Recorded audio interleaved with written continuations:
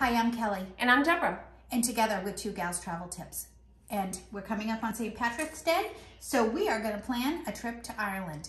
We are going to plan we're going to do a two-part series. This part is on the Dublin side, which is the eastern part of Ireland, and we're going to stay just outside of the city. Part 2 will be on the western side of Ireland. So stay tuned for that episode. So let's start with our flight, which is usually the most expensive. What did we find for our flight? So our flight was $434 per person from Boston on Aer Lingus. It's a direct flight, and it includes, of course, a carry-on because it is their budget flight, and no checked bag. And this is during September? Exactly. So it's our shoulder season. It's the same dates we've been talking about. September 7th through the 14th, and the weather is still beautiful, and it is shoulder season because all the kids have gone back to school. And if you are traveling with children, shoulder season again can be any other time except for the high season. So obviously around St. Patrick's Day would be a high season, summer would be a high season, but you can usually get other times of the year that kids are off, and Ireland typically has a mild winter, so not too bad. Exactly. I've been to Ireland twice. Both times have been in April, and both times I was able to get good fares to go. So wonderful. Good. How about Airbnb or hotel? So staying in the heart of Dublin is expensive. So it's really outside of our budget. So we're going to stay in an Airbnb outside of the city. It is on the higher end of our budget. It's $314 for a 2-bedroom, 2-bath with parking. It's about 20 minutes into the city. However, I think that had we planned maybe a little bit earlier, we would have been able to find something maybe a little bit better, but this looks nice, and it's a great location for us to take our day trips. Wonderful. And getting there, obviously from the airport, we're either taking transportation or we have to decide for all of our activities and what we're doing, whether we're going to rent a car. So we're renting a car in Ireland. The driving is not for the faint of heart, and you have to get the insurance. So we're renting a car, and our cost is $35 per person for our trip. That's with unlimited mileage and the insurance, and we've upgraded to an automatic because the Irish roads, you know, you're already driving on the other side. You don't need another challenge.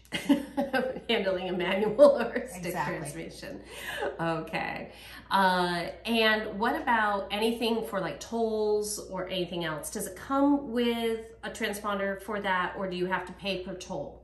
So the car rental company provides what's called the eFlow device. So you want to be sure that when you're renting your car, you ask for the eFlow device. So this would automatically pay your tolls, and then you get a bill at the end of the trip for your tolls, or it just goes on your credit card.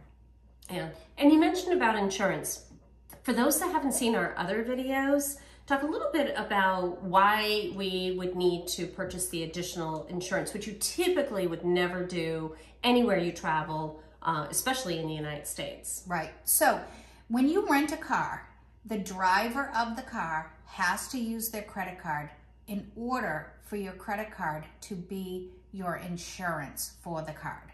However, Ireland is one of the few countries, because the roads are challenging, that they will not cover you. Your credit card in general, I hear there's a couple out there, I don't know which ones, that will cover you. However, you in Ireland have to take out the insurance. So no, that's an additional cost, even though you're gonna use your credit card, and your credit card, by and large, will cover your insurance in different countries. They will not in Ireland in general. You can call and double check before, and then again, it's important for the driver to be the one renting their car with their credit card.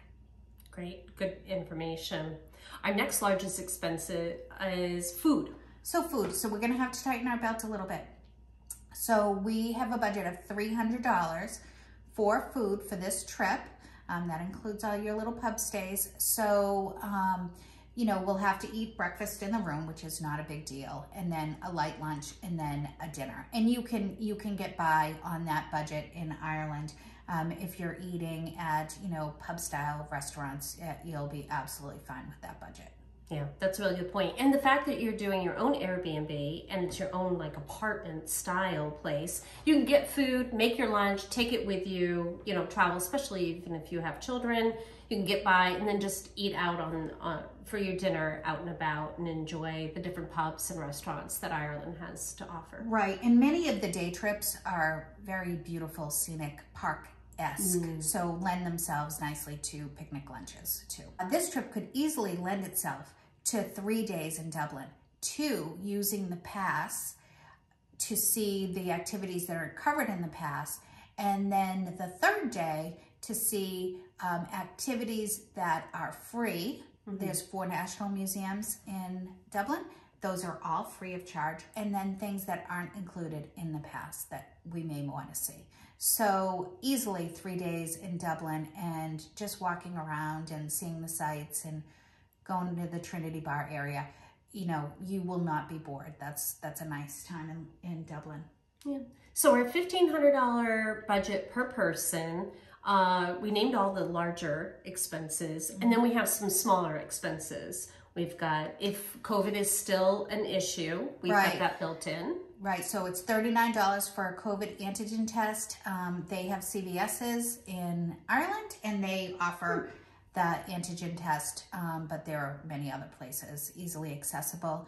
And they do say on their websites that they result within the 24 hours that we need.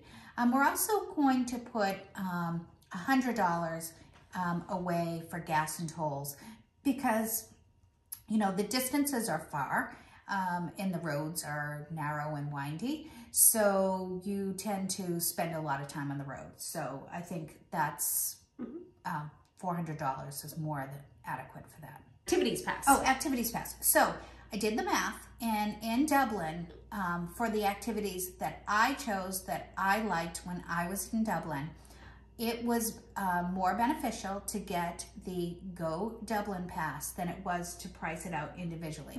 And Deb will link in the spreadsheet so you can see the math. Okay, so here's the spreadsheet that we talked about that outlines sort of the must-see, must-do activities that we discussed. And here's the cost by euro, here's the cost on the activities pass and the cost of that and whether it was beneficial to get the pass or not. We're doing a 2-day pass on that. And then we've also included down here the other things that are outside of the pass, but we suggest that you should add them to your itinerary. So overall, you can do something similar, but this is a very rough sketch of what we do to maximize the cost of our travel on your list. And then gives you an idea on the airfare, on your Airbnb and your car, which are usually your staples, and then you can then figure it out from there. So it sort of gives you a blueprint. Exactly. Yeah. Yeah. If you found this helpful, please subscribe, please like, please follow, please share. We will put some resources here at the end, and we really thank you very much for listening. And we'll see you in the next one.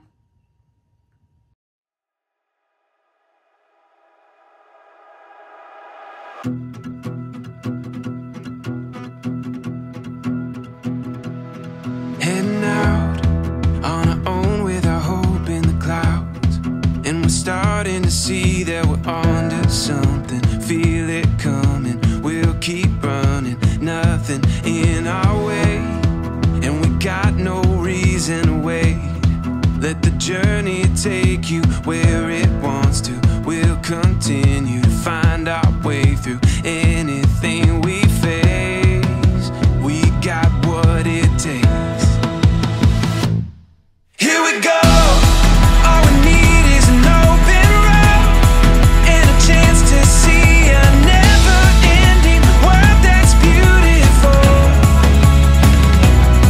Here we go, with the sunlight on our skin.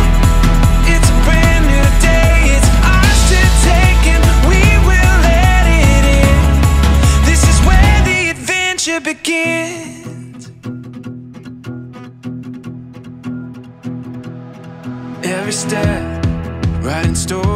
seek to be read, taking hold of the moment as we discover every color filled with wonder. Now we finally see we got everything we need.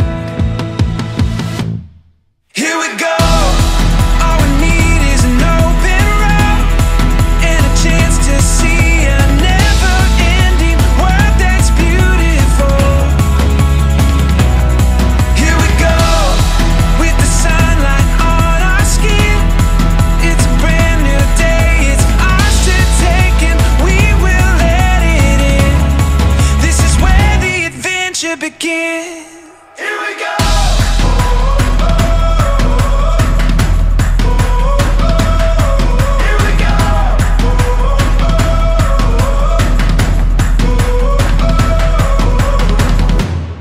Heading out on our own with our hope in the clouds.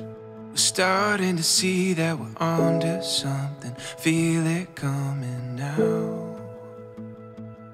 Here we go.